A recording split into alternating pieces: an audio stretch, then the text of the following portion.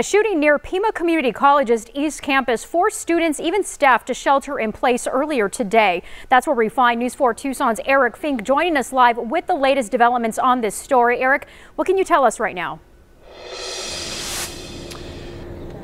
Hi there, Angelique. At this 5 o'clock hour, very few staff members remain here on campus this Friday evening as police have now given the all clear. We got out here just before 3:30 this afternoon after reports of a shooting sometime around 2 o'clock just off campus near Irvington and Pantano. Let's go to some video that we shot just earlier. According to Tucson police, a man was shot near Irvington and Pantano, that is right near campus. Sources say that man was shot in the back and he was taken to St. Joseph's Hospital in critical condition.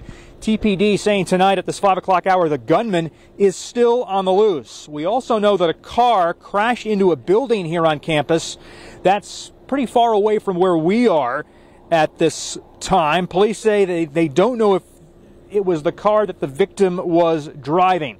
Classes are canceled for the rest of the day. Students and staff who are still on campus here, they have to use the exit on Fred Anke Drive near Irvington. Once again, a man in critical condition after being shot just near campus off Irvington and Pantano. Right now, police continuing to investigate tonight as TPD telling us the shooter is still on the loose. Stay with News 4 Tucson, both here on air and online for the very latest. That is the latest from PCC East tonight. We're live. I'm Eric Fink, News 4 Tucson. Angelique, back to you. Eric, we appreciate the update. Thank you so much.